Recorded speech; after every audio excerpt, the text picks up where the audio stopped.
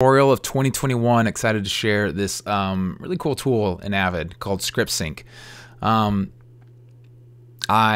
just started on this huge project where I have about there's 5 days of filming with 5 contestants and interviews at the end of each day, and so I needed to find a way to find the right lines to place throughout the show, right? And so I just started to use Script Sync, and I quickly realized that I should have been using Script Sync for my entire life. This thing is like the best feature to use when you have a lot of interviews. Even if you have a single interview, this is just an amazing thing to use. So I'll show you real quick. So first of all, we create our scripts in Otter. So we export the audio from our timeline, upload that to Otter here. No, I'm not paid by Otter. I just really like the service. I don't think that they would ever pay me. I have like 300 subscribers. Maybe I'll get there one day. I don't know. But download that text file, and then you will bring that into Avid. So to bring it into Avid, you go File, not Input, but New, Script. And then you will just find that file. There it is. Open. And bring it into your Avid.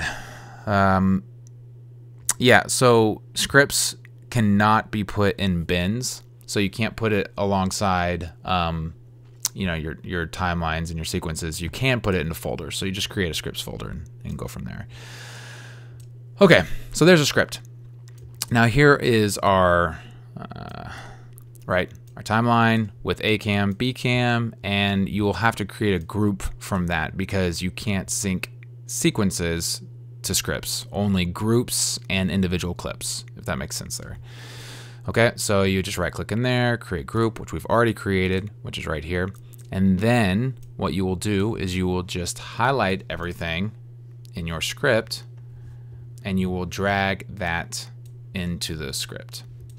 Now that in itself doesn't actually sync it. It just says this clip group belongs to all of this text. Okay, so it doesn't actually do anything other than just put it there. If you wanted, so for example, if you wanted to get rid of that, okay, and then let's say you have multiple groups that belong to a single script, right? So you can highlight areas that you want and then drag your group in there and it'll only go to that part, right? So you see, so this is saying this group belongs to this amount of script, but we have the whole one, so I'm gonna redo that. Just highlight it all and bring it in there, okay? So this image doesn't really matter where it is. It's just more of a marker I found. So like if you're down here, you're working on your edit and you're at this point in the script, it'll bring you down there, right? So you just don't lose your place. Okay, so you'll highlight everything and then you'll say script and script sync. Let's do that. A track and just go.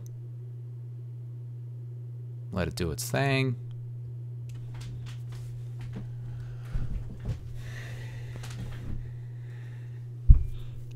And there it is. Okay, so what it will do is we'll create these dots, and each paragraph now you can jump to in that multi-group just by double clicking on it, right? So here we are, and as you can see, it jumped to there, right? Jump to here. So it just syncs it. Really nice.